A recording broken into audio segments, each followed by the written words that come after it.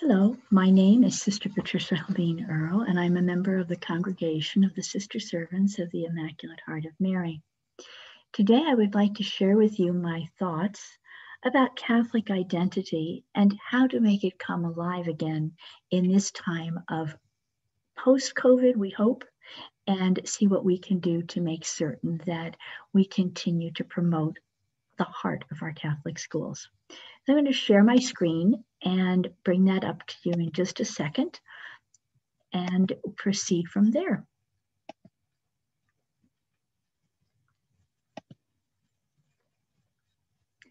So this is the NCEA Leadership Summit in 2021, and I'm delighted to be a part of this time with you today. I thought that it was important to talk about Catholic identity because in this time where we are looking at COVID and we've had so many effects of it, many of our schools have been able to be open. Some have had partly open, partly virtual. Others have had to be virtual.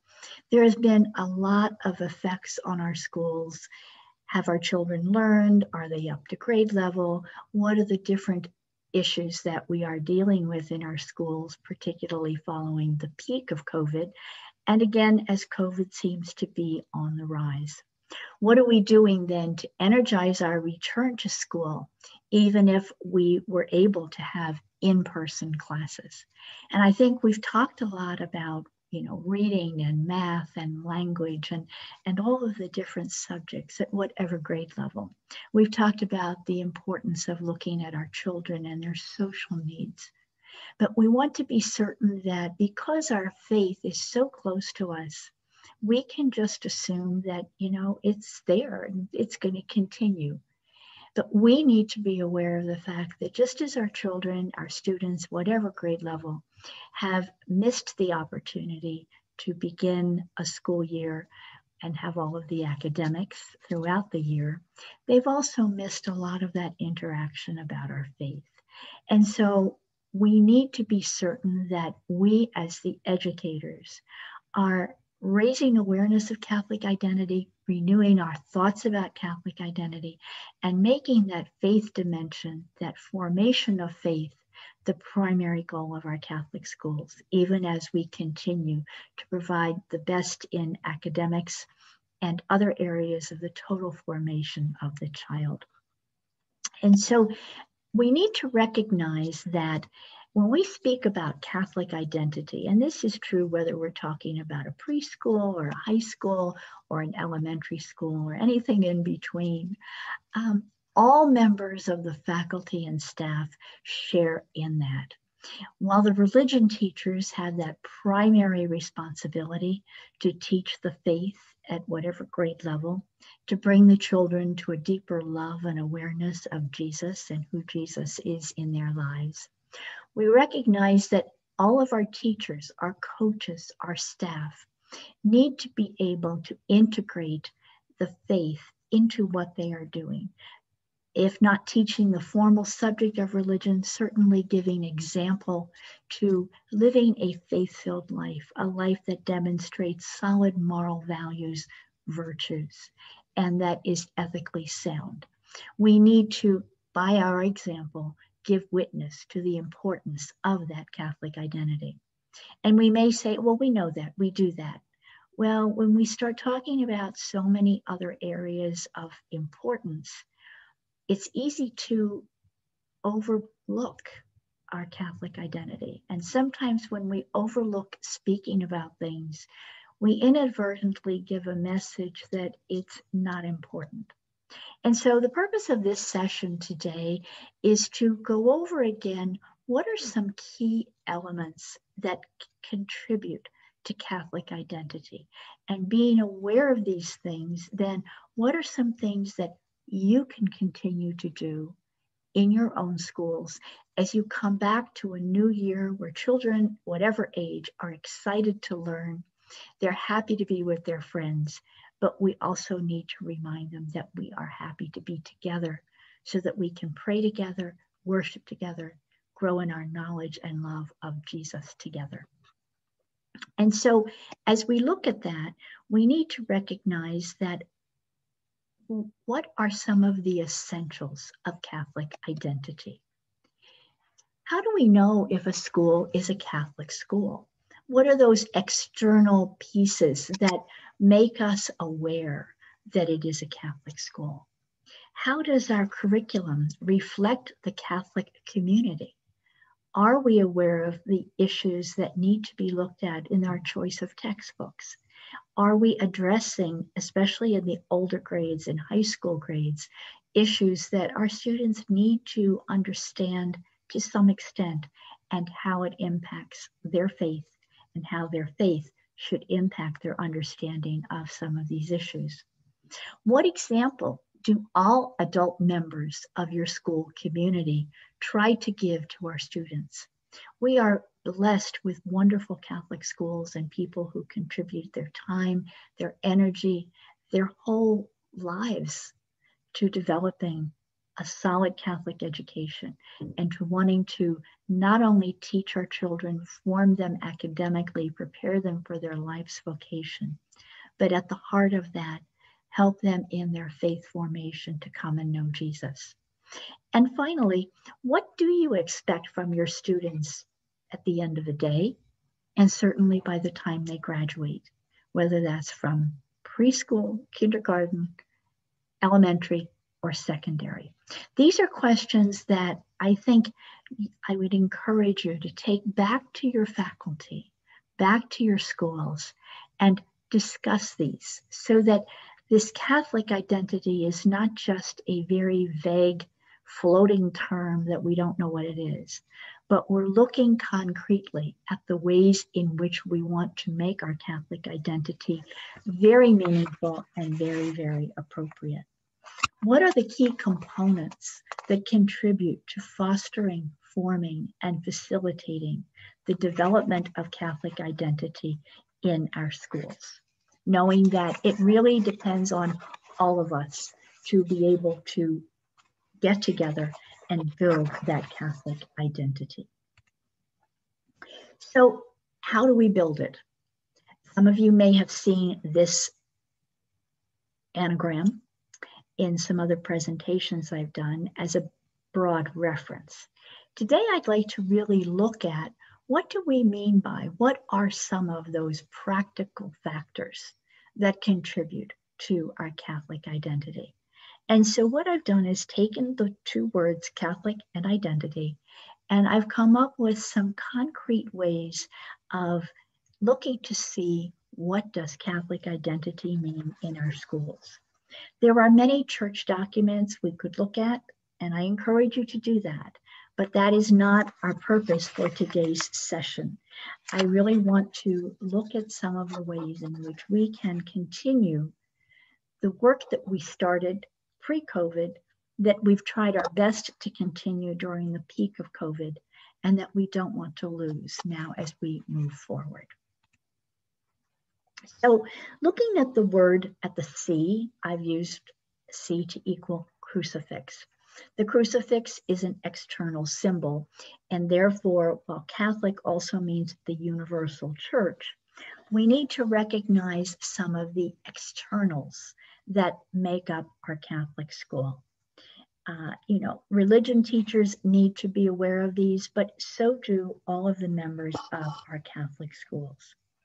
So we need to look at that crucifix, for example, and remind ourselves and our students, age appropriately, that it is there to remind us of Jesus' great saving act of love in his passion, death, and resurrection. And this is the heart of our faith. We need to look at other external signs and recognize that the signs do not make the faith, but they are reminders to help us see why our Catholic culture and identity is so important to us. We look at various liturgical seasons during the year, and we look at external signs as a reminder. The Advent wreath in Advent, the Christmas crib, the Lenten ashes and palms, the May shrine and May procession in May dedicated to Our Lady, and we could go on with so many. Mary is central. Mary, we have usually a statue of Mary in our classrooms, not because we're worshiping a statue, but to remind us of the great role that Mary has in the life of Jesus and how she is the mediatrix. She is that mediator to help us through life, to help us see more clearly what her son wants us to know and how we need to grow in our relationship with him. We may have other statues in our classroom, the patron of our parish, the patron of our community, and other articles that are devotional, that speak to us.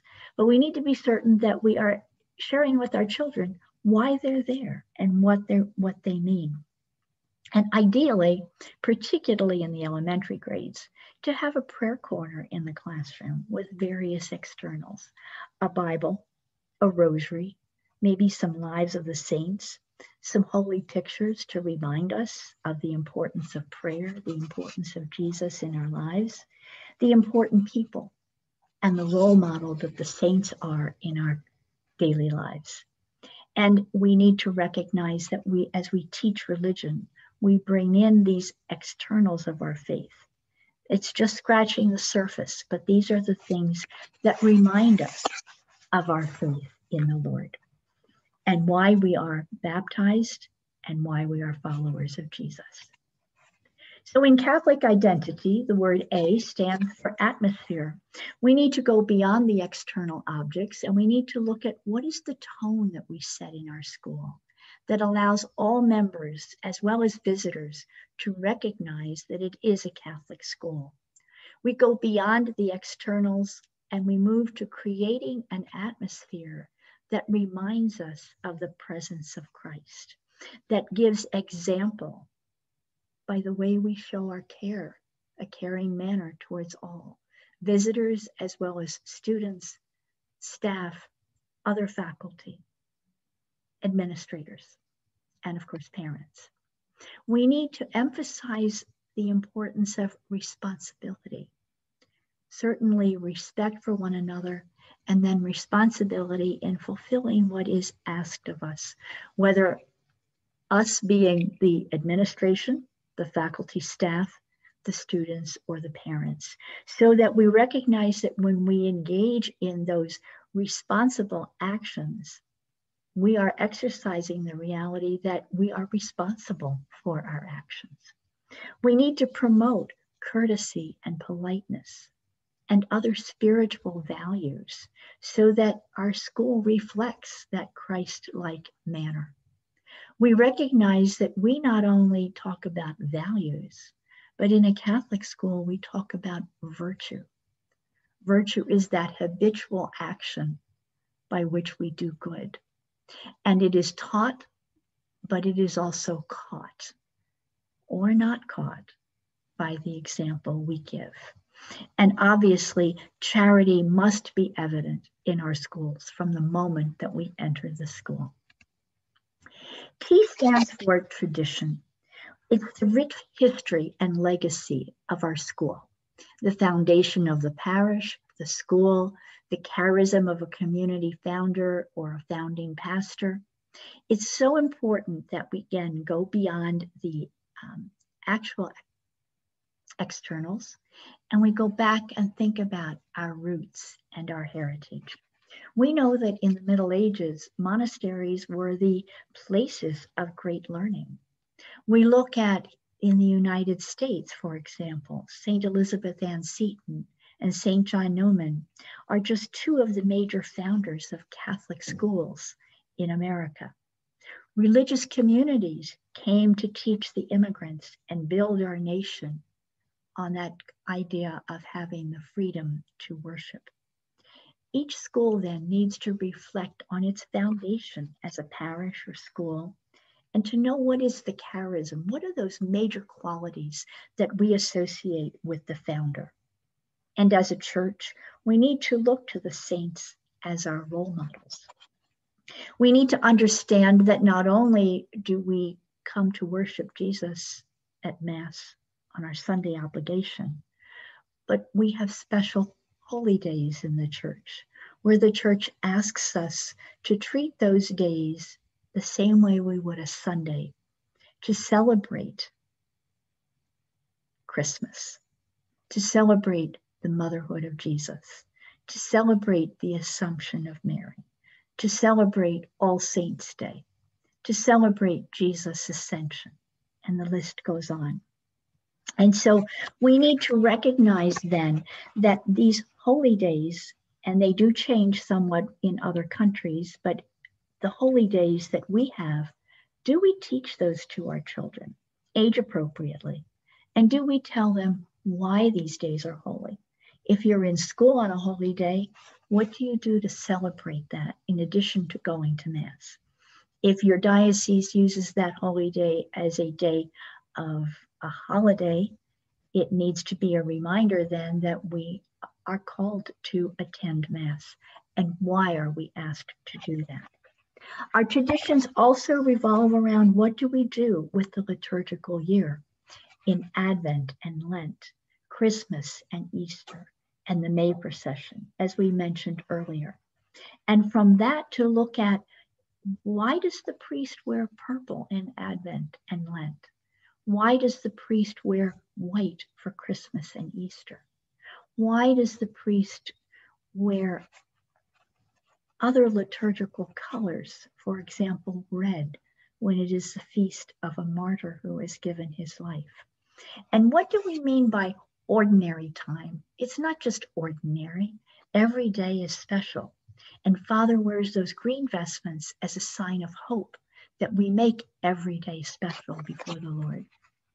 We need to think about those Mary feasts, the month of the Holy Rosary in October, and are we doing something to celebrate that?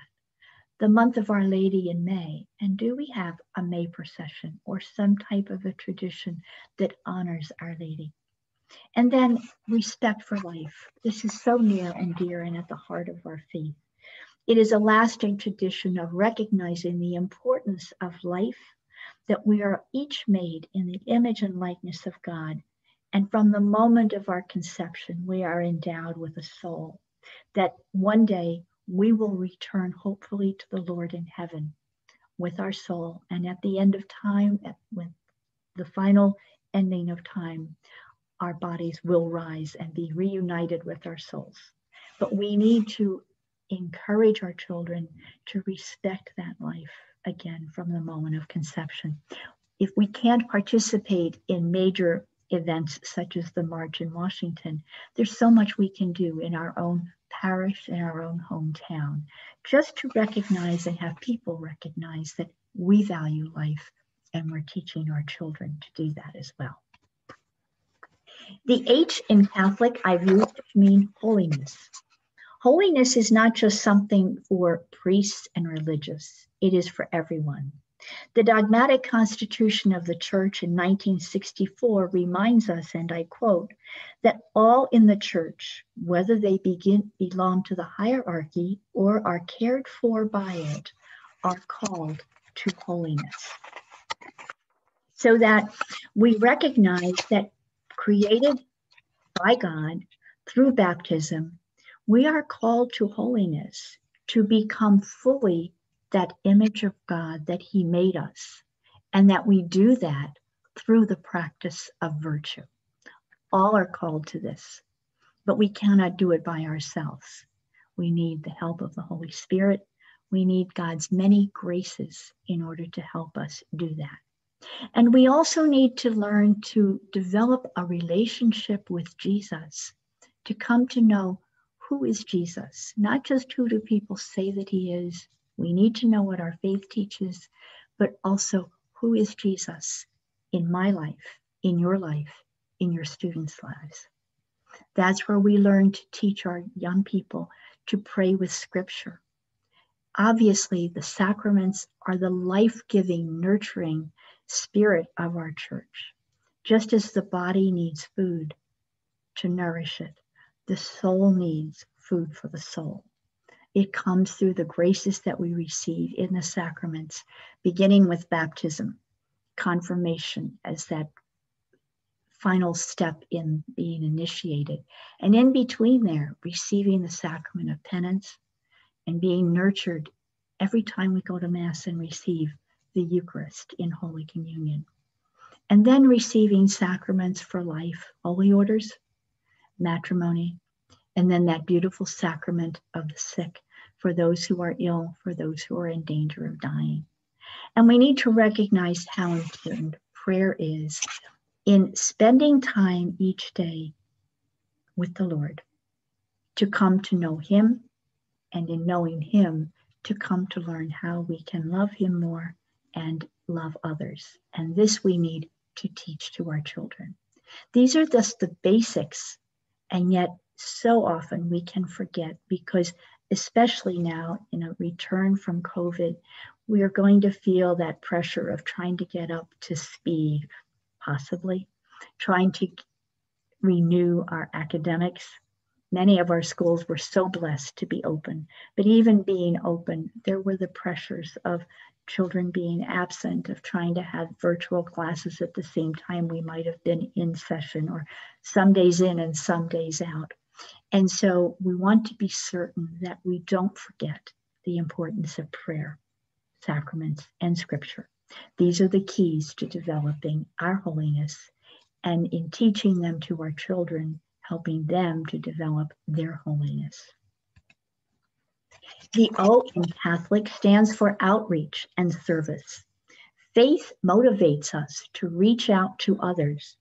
We need to instill that same desire to serve others in our students. We know that Jesus washed the feet of the apostles, and so we are called to do the same thing. Perhaps not washing the feet of the apostles, but making cards for shut-ins, visiting senior citizens at a luncheon, possibly in the school hall, entertaining them if we're older. For the older students, visiting nursing homes or helping in a soup kitchen, helping a neighbor, mowing the lawn, clearing the ice from the path so they don't fall. Things that children can learn to do in imitation of their parents, and then realize that they are doing this also as an act of loving God, loving Jesus, and bringing that love of Jesus to their neighbor. Helping with food and clothing drives. We do such a beautiful job of this, particularly at Thanksgiving and Christmas, but other times of the year. And most recently with Pope Francis' beautiful document, Laudato Si, we know that we must care for the earth, not wasting electricity or water, not throwing things haphazardly on the ground to destroy the earth that God has given us, being careful what we use and how we use the resources, because we are so blessed in this country. When we look at some of the issues in the world around us today, when we look at the terrible tragedies that some of our neighbors to the south, particularly in Haiti most recently, have suffered, the terrible things that happen to our friends right within the United States with so many hurricanes, tornadoes, things that will impede the growth of crops, wipe out someone's livelihood and existence. We need to care for the earth. But we need to connect the dots. When we do these things, when we have children do service for confirmation or for senior graduation, we need to keep reminding them that they are following and imitating what Jesus would do. We're not just doing it because it's a nice thing to do. It is, and it's a good humanitarian thing. But in our Catholic schools, we need to remind our young people that we are imitating Jesus and we are following in his footsteps. So we connect those dots so they don't miss those opportunities. The L stands for liturgy. Obviously, Jesus himself gave us the Eucharist, which he instituted at the Last Supper. He also gave us all of the sacraments. When we start going through scripture, we see that. And we know that at every Mass, the priest consecrates the bread and wine to become the true body and blood of Jesus. The Mass is our central act of worship. It is part of the public worship of the Church, combined of liturgy of word and liturgy of Eucharist. We're blessed in our elementary schools with the responsibility of preparing our young people to receive the first sacraments, possibly baptism, most definitely first penance and Eucharist, the first time they do that. It's important that we prepare them well, age appropriately. Give them a tour of the church or the chapel. Ask one of the priests to show them vestments and altar vessels and explain why we use these things and what their meaning is for us. But then we also need to continue that preparation beyond the reception of the first sacraments and confirmation, which is only received once. We need to recognize that when we have Mass at school or when we have confessions at school, we need to continually prepare our young people so that they understand the meaning of these sacraments as they grow in age and they learn how to be attentive age appropriately. How to go to confession is different when you're 7 than it is when you're 16. And so many of our young people today do not have as many opportunities to take advantage of receiving the sacrament of penance. So when we offer it, we need to review it. We need to go over it with our young people so that they're not afraid of it, but that they see it as a beautiful encounter with the Lord. And the same with Eucharist. When we go to Mass, it may be your class's turn to prepare the liturgy. But in those weeks or months that you are what I call the participating congregation, this is an opportunity to remind our young people of what are we saying when we say amen. The Lord be with you and with your spirit. To teach those responses again, not to beat them to death, but to, as they grow in age, continue to teach them what their meaning is. Age appropriately to build on increasing their reverence in church.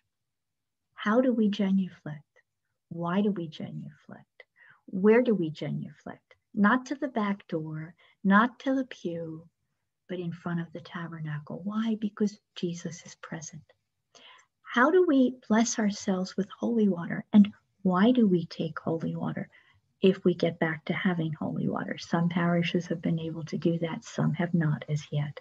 But we don't lose the meaning of holy water as a reminder of our baptism, our promises, and making that sign of the cross in the name of the Father and of the Son and of the Holy Spirit. And why are we silent at Mass? It is not the time to talk to my neighbor. It is the time to talk to Jesus. We also need to prepare our young people for other liturgical seasons and services. Just because we did it last year doesn't mean they know what to do this year or why we do it. And prayer in the classroom is so important. When you pray with your children, teach them to pray, but pray with them. You want them to pray and be attentive. So as a teacher, you cannot be taking attendance or getting out books. You need to pray with them as well. But as a side note, you also need to pray yourself in your own time and place as an adult. It is not something old-fashioned. It is not just something for kids. It is for all of us. We need to recognize that. The I in Catholic identity is to inform and instruct. We need to teach our students why we value Catholic education. Let them know why you chose to teach in a Catholic school. Because Jesus is important, because you want to share your faith with them. Teach them the meaning and purpose of actions. So if I have a virtue of the month, it's not just something I do because there's a prize at the end of the month, but help them to understand what is virtue. What are those actions of being reverent, respectful, hopeful, trusting, not lying or cheating? And why do we do those things? Again, we want to imitate Jesus. We want to be certain that we are instructing our students authentically in the faith and how they need to put that faith into practice. If you don't have an answer for something, it's perfectly okay to say, I'm not quite sure. Let me look that up for you and I'll get back to you tomorrow. Better to give them correct information than give them something that is not appropriate or really not correct. They understand that. They can go to the internet, some of them, as they get older, and look things up, but they still need your guidance. So that religion class must be for all students, even those who are of other faiths. If their parents have chosen to bring them to a Catholic school, we are saying that they want them to be surrounded by the faith, the morals, the virtues that provide for good living. Those children may not necessarily convert to Catholicism, but they can at least study our Catholic faith so they will respect it and understand why we do what we do. And they will see, or try to see from our perspective, the importance of faith and the principles of faith in our lives. Especially as children get older, but it needs to start young. We need to help them recognize that living our Catholic faith demands that we are countercultural in witnessing to the gospel. It may not be cool, it may not be in, but we must remind them that we are made not only for this life, but Jesus made us, going back to an old catechism question, to know him, to love him, to serve him in this world, and to be happy with him in the next. This is what we need to remind our children. When we teach them the gifts of the Holy Spirit, for example, they learn them for confirmation, and the bishop asks questions. It's great that they can say wisdom, understanding, counsel, knowledge, fortitude, piety, and fear of the Lord. But take those apart, break them open, and age appropriately, help them understand what does each of those gifts ask them to do. What does each of those gifts give them the grace to do? And how can they put those gifts into practice so that they not only can answer what are the 7 gifts, but they can begin to understand and put them into practice. Finally, the word C in the word Catholic allows us to recognize curriculum and classroom. Obviously, we need to follow the religion curriculum of our school and our diocese so that we have authentic teaching of the faith. We need to encourage our students to dialogue, to ask questions respectfully, and to be tolerant of other people's faith and creeds. We believe in our Catholic faith, but we need to be tolerant and respectful of all faiths so that others will see that Christ life within us.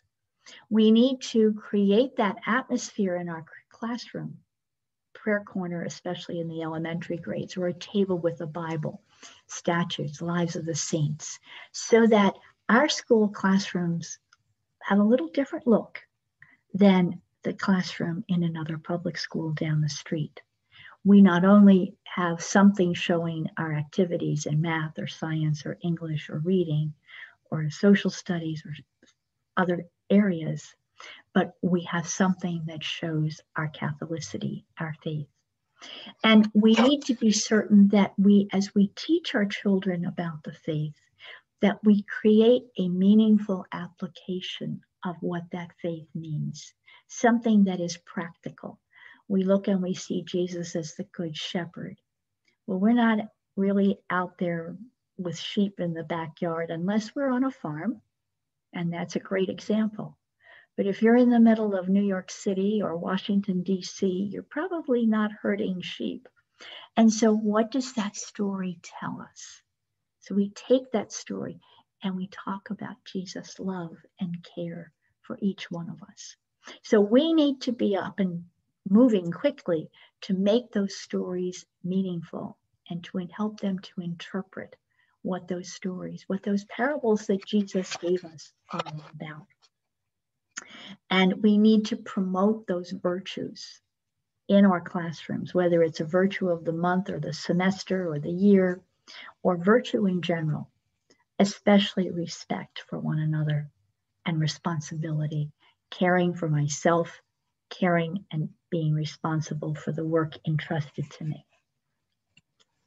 We go on and look at the I, which stands for integrate in the word Catholic. Who are we as Catholics or members of Catholic schools? How are we going to integrate our faith into other subjects, language, history, science, math, arts? Religion is not only a class, but it must become a way of life that is integral and meaningful for everyone. So, for example, you might think about, how do you integrate faith into your literature class? Even in a young child's class of stories of fables, fairy tales, stories in the readers, when you look at the character, you don't have to overplay it, but talk about what is the virtue that the character is practicing, or what is the lack of virtue, especially when you get into high school and you get into literary themes and the reasons of the downfall of the character. Let it be an opportunity to talk about what the character did that was right and what the character did that was wrong, and equate it with virtue. When you're looking at history, look at something, such as the Industrial Revolution, and talk about the respect for humanitarian principles, the right to vote, and what did that mean about respecting individuals, and all those major events in history. Letting those be an opportunity as you teach the regular curriculum to just be able to insert something that relates to our faith. Science, being able to just look in a microscope and look and see one tiny cell and all the parts, all the precision, all the design. And unlike our public school counterparts, just being able to say, look at the majesty and beauty and wonder of God in his creation. And then obviously art and music, they have always been such beautiful expressions of faith. As you look into past eras of religious art, religious music, a great way of integrating. As you talk about the various aspects of time and meter and how to engage and recognize a work from one period of music or art or another. And finally, math. I often used to say when I would interview teachers, I didn't really know what would be a good answer for that. I'm an English teacher and a religion teacher.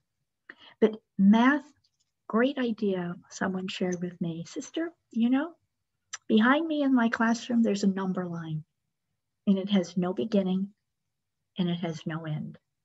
And we teach the children the concept of infinity, no beginning, no end. She said, and I just make a casual reference. That's how God is. He has no beginning and he has no end. He's infinite. So we don't need to turn our classes into a total religion class.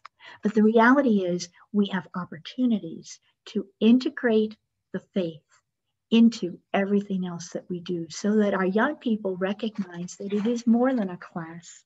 It is definitely a way of life. So when we then look at the D in identity, what is the mission of a Catholic school? We need to be dedicated to that. We need to recognize that we're trying to form our young people in the faith, and we need to be rooted in Christ. What does your school mission say? What does it say about service, diversity? How does it talk about peace and social justice? And how do you integrate that into your teaching as well?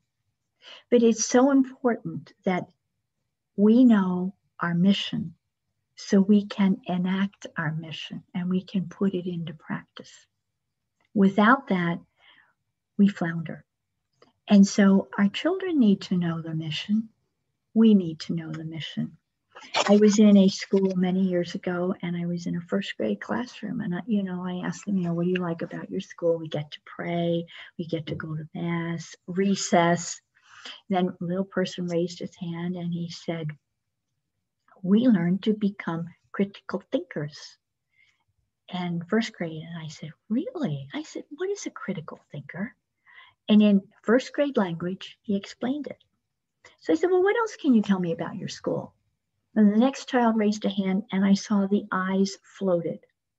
And I suddenly saw in each of the four corners of the classroom, there was a little flag. And on the little flag, in language appropriate for a first grader, the four goals of the mission statement of the school were there.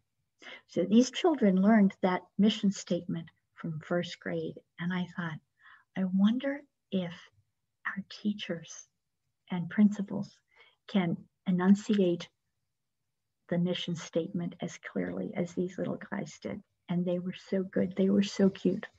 But they were taught that, and they knew what it meant. They could explain it age appropriately. So we need to be dedicated to our mission. You know, again, going back to that idea, why did you come to teach in a Catholic school? Especially great for our older students to understand why you're teaching there instead of in another school. Because your faith is important, because you want to share your faith. And so when we don't talk about these things, our children can assume they're not important. Hence, as we return back to more of a normal life, we hope, we need to be certain that we are revitalizing ourselves in an enthusiasm to bring this faith alive for our young people. The E in identity is, for example. Our personal example is the best way to teach Catholic virtue and values. St. Francis of Assisi is famous for saying, preach, and if necessary, use words. We teach so much by our example. How are we at prayer in the classroom or at Mass? Are we talking to people? If we do, they will. What kind of conversations do we have with faculty, staff, administrators? What do our students hear? Do they hear respectful tones? Do they hear humor and joy? Or do they hear complaints and grumbling and even sometimes inappropriate language? What is the body language that we use? For example, when an announcement comes over the PA system that interrupts our lesson, here we go again. We may not say anything, but if our body shows that, we teach our young people not to pay attention to it. And so we need to think about our language, body language, verbal language, and example, and then be certain that we're trying to share that with our young people, that they will imitate the good that we do. Do we teach according to what the church teaches? In all of our schools, we have that opportunity with good, solid theology in our religion books, and in high school with a good department chair, and of course the priests in our parish who can guide us if we are having a question and not sure what to teach or how to handle it. But we need to teach authentically. And if we do not teach religion because we're teaching science, or we're a coach, or we're teaching history or language, then are we faithful to what the church teaches when the students ask us questions? Because they're interested in knowing, do you really believe this stuff that we're being taught? Do you? Because they're questioning, and they know the religion teacher is going to say it. But boy, if the coach can talk about, I go to Mass on Sunday, or the coach can talk about respecting life, it adds to the vigor and the reality of what's being taught in the religion class. The N in identity, no one and nothing is exempt. It is not only for religion teachers, but for everyone who is part of the faculty and staff. Why did you choose to teach in a Catholic school? Even if you're not teaching religion. We all share in that important work of helping to form our young people in the faith, as we also help them to develop their full potential as children of God, using the gifts and talents that God has made for them and given to them. We need to show, and everyone in our Catholic school community needs to show, an appreciation of faith and how we are a caring community. We need to look for ways to integrate and make that faith part of our class, whether formally in teaching, in example, and personal authenticity, and the integrity that we show our students between what we teach and who we are. Very, very important. Finally, when we talk about the T in teach, we talk about be who you are and be that well. I believe St. Francis de Sales said that. We need to teach the faith and form our students. We need, first of all, to continue to cultivate our own personal relationship with Jesus. And then in doing that, we are better able to share that with our students and help them to do that. We need to take time for our own personal prayer and recognize how important Jesus is in our lives, my life, your life, and then teach that to our young people. It's an ongoing lifetime process, and we need to teach by word and example. St. Francis de Sales, that motto of live Jesus. We all carry that image of Christ in the world. Through our baptism, we carry the Holy Spirit. We are temples of the Holy Spirit. And Jesus encourages us to spend time with him, to get to know him, so that we can be more like him and we can become our best self. Because the more that we are able to practice virtue, we're called in baptism to develop a deeper, richer, more vibrant image of God that God has given us, but we need to continue to develop that, and we do that by practicing virtue.